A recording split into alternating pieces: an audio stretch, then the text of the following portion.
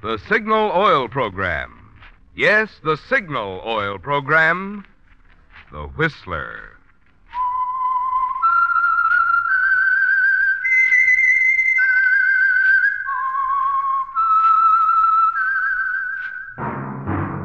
That whistle is your signal for the Signal Oil Program, The Whistler.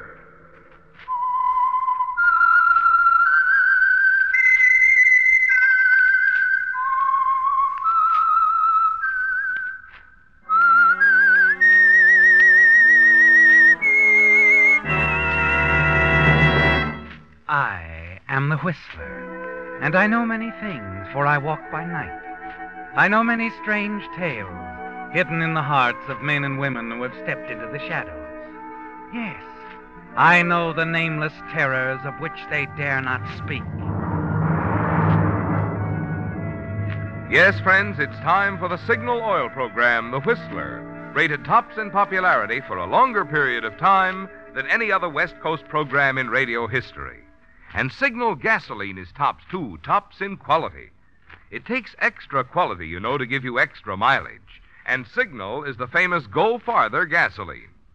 So look for the Signal circle sign in yellow and black that identifies independently operated Signal stations from Canada to Mexico. And now the Whistler's strange story. Search for Maxine.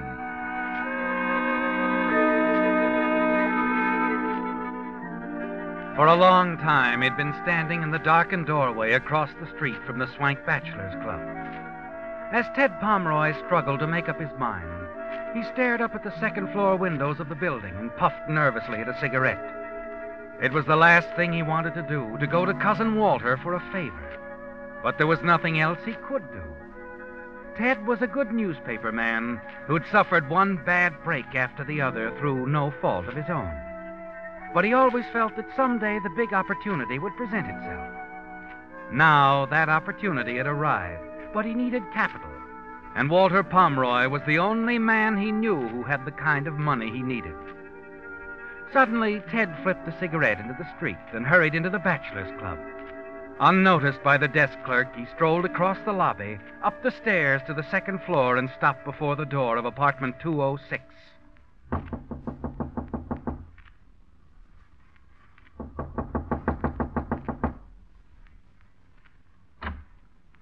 Come in. Hello, Walter. Well, Theodore. Cousin Theodore. Well, come in. You're just in time for dinner. The boy will be up in a minute. No, thanks. I haven't much time. I only stopped in for a minute. You mean you won't forget bygones to the extent of having dinner with me? Oh, look, let's forget that stuff, shall we? We're grown up now, Walter. Sure.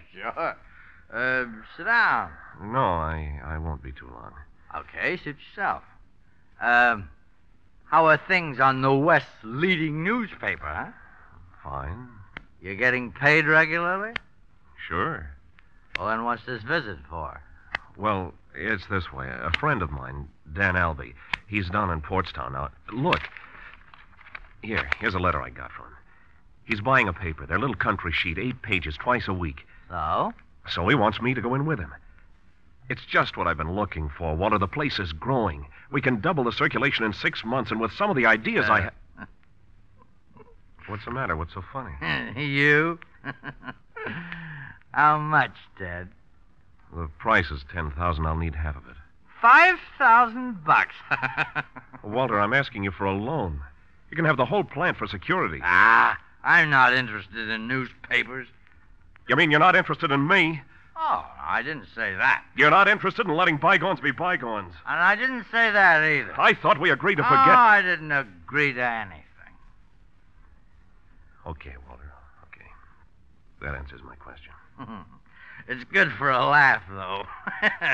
I thought you once said you'd never come to me even if you were starving to death. That's enough, Walter.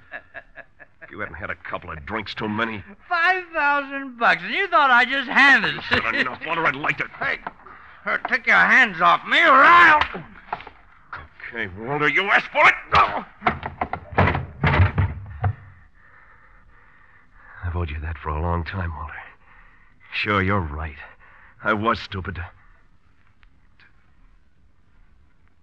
Get up, Walter. Walter! As you bend over him, you see the ugly gash on his right temple, where his head struck the edge of the fireplace. A cold wave of fear sweeps over you. You stare at him, unable to move, to think. And suddenly you remember the beachhead at Salerno where you saw dead men often. You grasp Walter's pulse and feel nothing. I've killed him. The realization of what you've done overwhelms you, doesn't it? Slowly you turn, half stumble across the room to the door. Your only thought now is escape. Yes, escape. There's still a chance you can slip away unnoticed, isn't there, Ted? The desk clerk downstairs didn't see you come in. Now, if you can get out of the building without being seen, you'll be in the clear. You place your handkerchief over the knob door and turn it. Before you step out of the hall, you look back to give the room one last look, and then you see it. The telephone receiver is off the hook.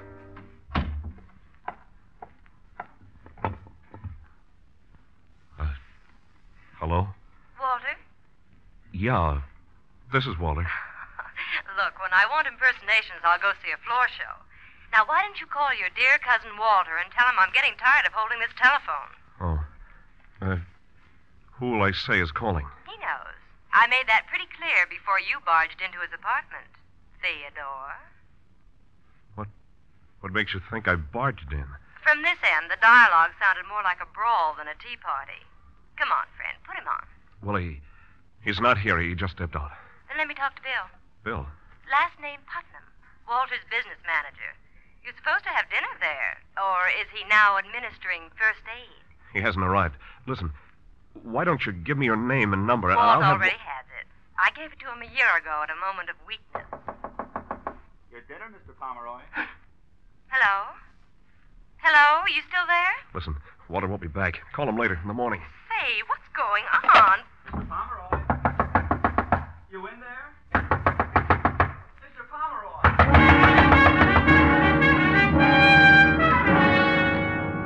You tell yourself you haven't a chance. The bellboy out there pounding on the door. The girl on the phone who has heard everything, who can send you to the chair with a word. What's happened to Walter has changed your entire outlook, hasn't it, Ted? And suddenly the idea occurs to you. Walter must have her telephone number written down somewhere. You know you must get that girl to protect yourself. You search frantically for his telephone list. You find a gun in the top drawer of the desk and put it in your pocket. Then as you hear the bellboy rattling his keys outside, you find what you're looking for. A small brown leather book with some names and numbers in it. Just in time, you jump for the door and slide behind it as it opens. Mr. Palmroy? Mr. Palmroy, what's the Holy cow! Larry! Hey, Larry! The moment he turns the corner, you race for the back stairs 2 steps at a time and rush out into the alley. The cold air feels good on your face, and you hurry away, still unseen and safe. Except for the girl. Yes, the news will be out in a matter of hours, on the radio and the papers, and when the girl learns about it, the quarrel she overheard on the telephone will tip her off, and you know she'll go to the police. You can't have that, can you, Ted? I've got to find that girl. Find her. Stop her.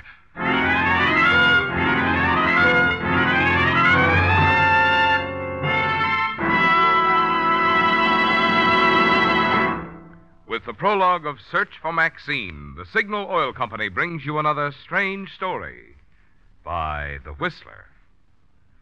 Ponce de Leon spent his lifetime looking in vain for a spring whose waters would keep him young. Had he been looking for a prescription to keep cars young, I could have told him where to go. To a Signal service station. Yes, Signal dealers have just what the doctor ordered. Signal Premium Compounded Motor Oil for your engine. And Signal double-check lubrication for your car's chassis. There are good reasons why Signal Premium Compounded Motor Oil keeps that new car pep in your engine longer.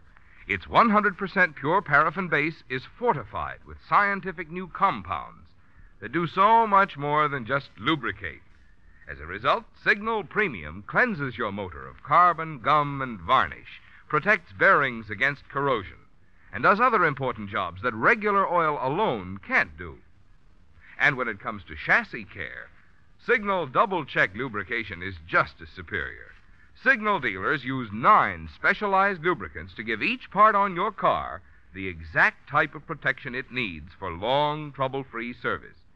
And they check each part not just once, but twice, to make sure not a single part is overlooked. So when it's time for an oil change or a lube job, remember the place that has what it takes to keep your car young. Your Signal service station.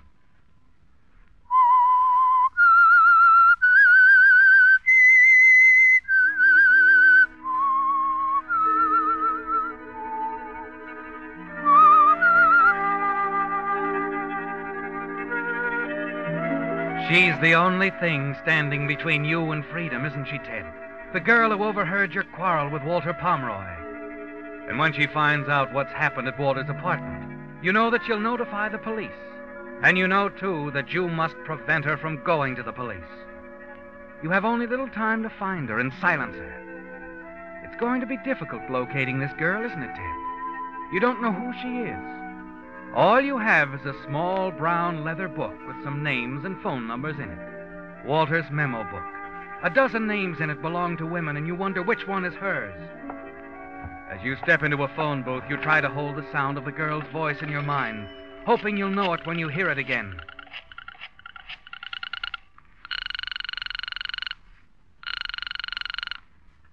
Hello? Annalee? Yes? This is, Tom Sherman. Sherman? I'm sorry. I don't seem to remember. Catalina. We met there last summer. Oh, you must have the wrong Annalee, Mr. Sherman. I haven't been to Catalina in years. Are you sure that you... No dice.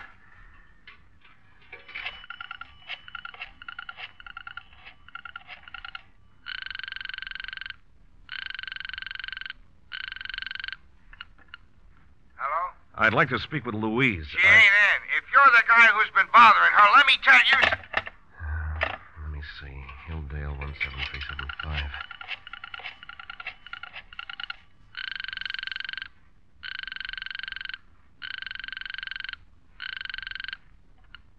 Hello?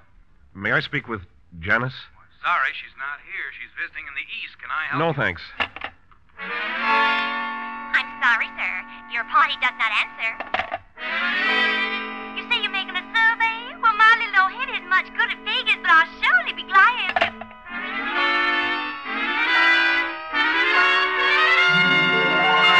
Hello? Is this Maxine? That's right. Who's this? I was talking to you on the phone a little while ago. Oh, yes. Theodore. You're the fella who hangs up in people's faces.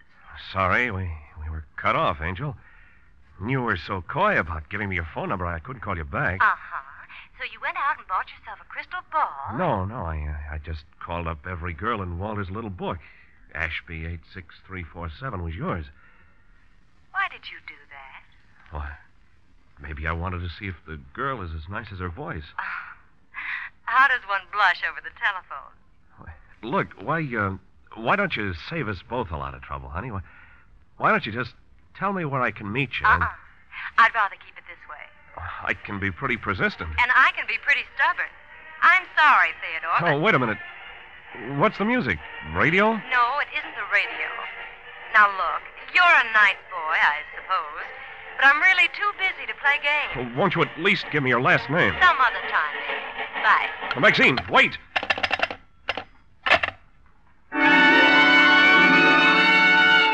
A feeling of panic sweeps over you as you stand there in the telephone booth. And something inside tells you to run, to take the next plane for anywhere. But you struggle against the urge and fight it down. You've been a reporter a long time, haven't you, Ted? Certainly long enough to know what happens to a man who runs. What you must do is coldly clear. You've got to find that girl, Ted. It's the only way. Hey, Yeah? through with the phone? Yeah, go ahead. Thanks. Hate to bother you, but I got to get hold of the little woman. The more I explain to her now, the less I'll have to do when I get home. Boy, they're sure going all out in that parade, ain't they? Yeah. Parade? Excuse me. Sure, what's the matter? What was that you said about a parade? Well, like I said, a big parade coming up the street. Crosstown traffic's tied up for 2 hours. Coming by here? Yeah, band's down the street now. Man, that's what I heard over the phone.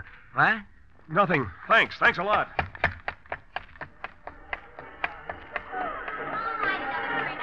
Yes, Ted, you notice them now. The crowd's lining the curbs outside, and down the street coming towards you is the brass band at the head of a parade. The same brass band that you heard over her telephone, passing so close by that it almost covered her voice. So you do know something about her, don't you, Ted? That she's someplace not far from the street, and the band had passed her at exactly 1 minute to 9. You remember looking at your watch. It's a chance, isn't it, Ted? A wild one, perhaps, but one that you must take. Excuse me, will you? Mind letting me through? Oh, goodness. If you're going to walk along with the parade, young man, why don't you get out there? You weren't listening, were you, Ted? You were threading your way along that sidewalk through the crowds for a very definite purpose. And you kept it up for a full block and then looked at your watch again. It took the parade 1 minute and 20 seconds to cover 1 block. Figuring it back, that meant they'd covered 13 blocks since passing the girl's telephone. Alvarado Street, Ted, that's where she was. Probably in that big apartment house opposite the Signal Oil station on the corner.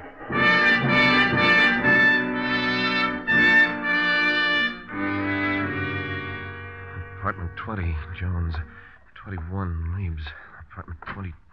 What are you looking for, young man? Why, I was looking for Maxine. Maxine who?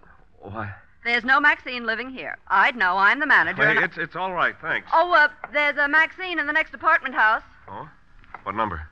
Kind of funny the way you're snooping around here, trying to find names and apartment numbers. What's this all about? Well, you know how it is. We just met. An awfully nice kid, but we didn't get around to last names. Girlfriend, huh? I'd like her to be. In that case, I wouldn't waste my time next door. The Maxine I'm talking about is 72. Your heart sinks, Ted, and you walk away. And the nameplates in the apartments on the rest of the block reveal no more Maxines. You're left with only one more possibility. A residence hotel in the middle of the block. You enter the place and decide to try to call her again. Walk past the cigarette counter in the lobby toward a row of phone booths in the rear. Here, just a minute, mister. What's the matter? Where are you going?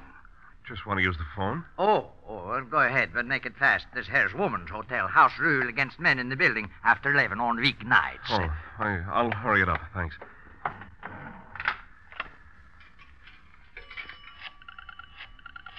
The janitor doesn't notice, does he, Ted? But you're trembling as you fumble for a coin. Dial the girl's number again. Ashby 86347. Hello? Hello, Maxine. Here we go again. What is it this time, Theodore? I'm still trying to wear you down. Because you like my voice? Right. And another thing. I think you live in the Grayson Arms. You're a remarkable detective. Give up? Why should I? I don't live at the Grayson Arms. I live on the other side of town. Oh, wait now. Be honest with me, Maxine. I wish I knew why you're going to all this trouble. I told you, I like your voice. Oh, sure. Hold it a minute, will you? Yeah, I'll be here. Yes, Ted, you'll be there, anxiously waiting and wondering, too, won't you, Ted? Wondering if Maxine is lying, playing with you, knowing all the time what it was all about. Feeling of panic returns, doesn't it? You look out of the glass doors of the telephone booth across the marble floor to the cigarette stand by the entrance. Notice a man buying cigarettes from the girl at the counter. He leaves, and another man comes in, and you freeze, your heart standing still. It's the distributor with the early editions of the morning papers. You know what must be in those papers, but you can only stare as you wait for Maxine at the other end of the wire. Hello, Eddie. Hiya. About ready to fold? Leave the papers on the counter. Night. Night. Your mind is paralyzed, isn't it? With nothing sinking in. Not even as you see the girl at the counter, some 30 feet away across the lobby, turn and pick up a telephone receiver. Now, let's see. Where were we, Theodore? You were stringing me along about living on the other side of town. Listen, Maxine, you've got to... Got to what? What's the matter, Theodore? You still there? Hello? Hello? Then it hits you, doesn't it? So hard that you almost shake. Your hand grabbing the phone, your head tight. The girl you're talking to over the phone is the girl at the cigarette counter across the lobby. Maxine. Hello?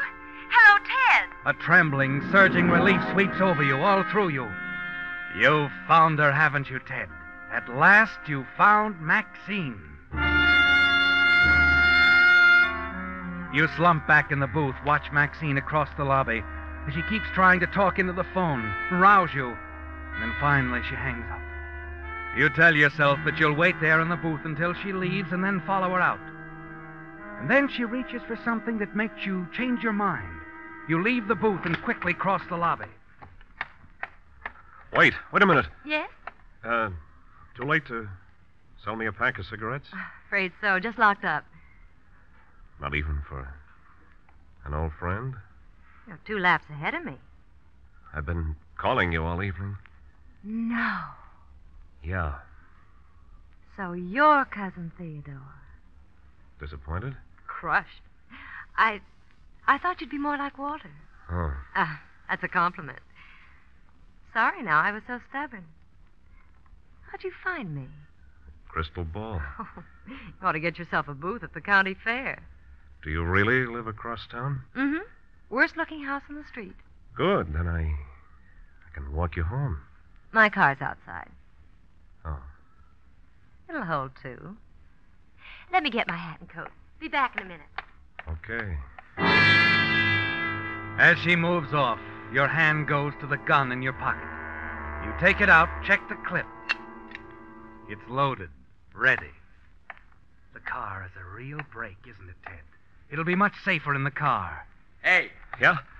Seen the girl who runs the cigarette counter here? Yeah, she's gone home. You sure? I saw her leave. How long ago? 5 minutes, maybe? That's funny. Okay. Thanks. Sure. A plainclothes detective. He has that look, hasn't he, Ted? And you move after him, quietly glance through the glass door to see him looking at a car parked out front, and then... All set, Theodore. The car's right outside. Stay right there. What are you... That's right, it's a gun. Don't open your mouth. What is it, Ted? Never mind that now. Closet. Get in there. And if I won't? I'll kill you. I wonder. He's coming back. You'll find out in 2 seconds. All right. All right, Ted. Hey, what do you mean she's left? I checked outside and... Where'd that guy go? Hey, anybody here? Yeah, what's the matter? Where's the girl who takes care of the cigarette counter? Oh, she's still around here somewhere. The guy just told me she went home. The car's still outside. Oh, she ain't gone home. Ain't given me the keys yet for the morning girl. Might take a look in the back room. Maybe she's getting her hat and coat.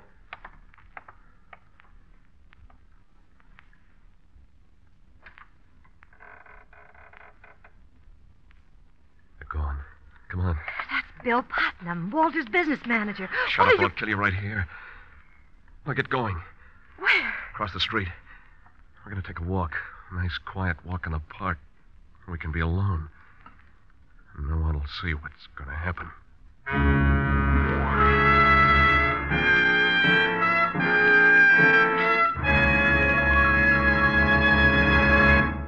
The Whistler will return in just a moment with the strange ending to tonight's story. Since Thursday will be St. Patrick's Day, you've no doubt been getting your share of Killarney on today's radio programs. I had thought of describing how your friends would turn green with envy when you power your car with Signal gasoline, because today's Signal drives the pings and sluggishness out of a motor like St. Patrick drove the snakes out of Ireland. Or I thought of reminding you that your wallet would feel lucky as a 4-leaf clover because of Signal's good mileage. But sure, Indicora, when you buy gasoline, there's really just one thing that matters. You want to be sure that you're getting the tops in quality, the gasoline that helps your motor operate at top efficiency. And that's something you can determine with your own speedometer. After all, when your motor runs more efficiently, you not only enjoy quicker starting, faster pickup, and smoother, knock-free power, but also more mileage. Good reason why we're so proud of Signal's famous mileage.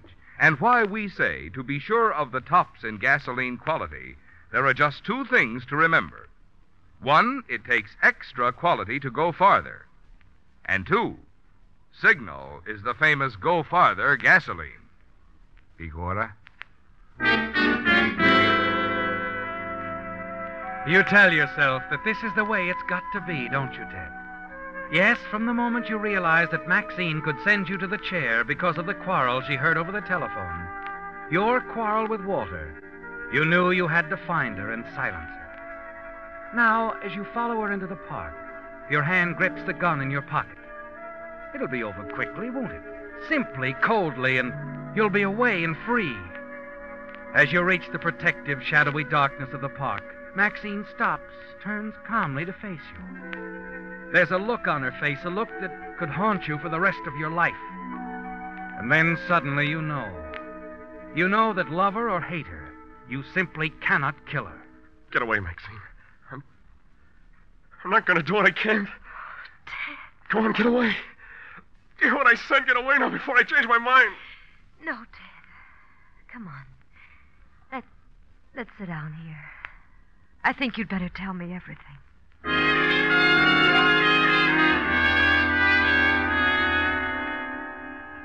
It's all over, isn't it, Ted? You know that whatever it is that's in a murderer isn't in you. And you can't bring yourself to kill Maxine. Now you sit with her on a park bench. You've told her the whole story. I didn't mean to do it, Maxine. I could never hate Walter that much or anyone. I know. Cigarette? Thanks. And now what, Ted? I'll have to take my medicine. Turn myself in. I'll just find an officer. You won't have to, Ted. Look, coming down the path. Bill Putnam. There's a policeman with him. Maxine! Maxine, where the devil have you been? The officer on the beat and I have been looking all over. Oh. Bill, this is Ted Palmroy, Walter's cousin. Well, that's a break. I've been trying to locate you, too, Ted. It's about Walter. They've got him down at City Hospital. Hospital? Then he isn't. Some lug busted into his apartment tonight and hit him over the head. Walter says he never saw the guy before. Funny thing, nothing stolen, no sign of it. Maxine, did you hear? Yes, Ted, I heard. Everything's all right now. Oh. How about coming down to the hospital with me, Ted? Walter wants to see you. Keeps asking about you. Something about investing in a newspaper.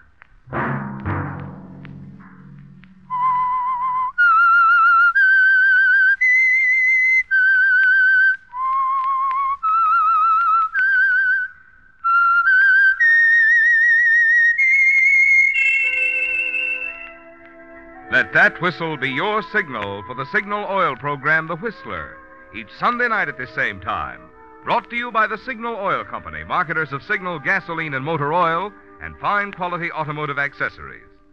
During the current Red Cross drive, Signal Oil Company has asked me to remind you it's the little contributions each one of us make which enable the Red Cross to be of such big help in time of need. Featured in tonight's story were Rye Billsbury, Doris Singleton, and Joseph Kearns. The Whistler was produced by George W. Allen and directed by Gordon T. Hughes, with story by Harold Swanton and music by Wilbur Hatch, and was transmitted to our troops overseas by the Armed Forces Radio Service. All characters portrayed on the Whistler program are fictional. Any similarity of names or resemblance to persons living or dead is purely coincidental. Remember, at the same time next Sunday, another strange tale by The Whistler. Marvin Miller speaking. This is CBS, the Columbia Broadcasting System.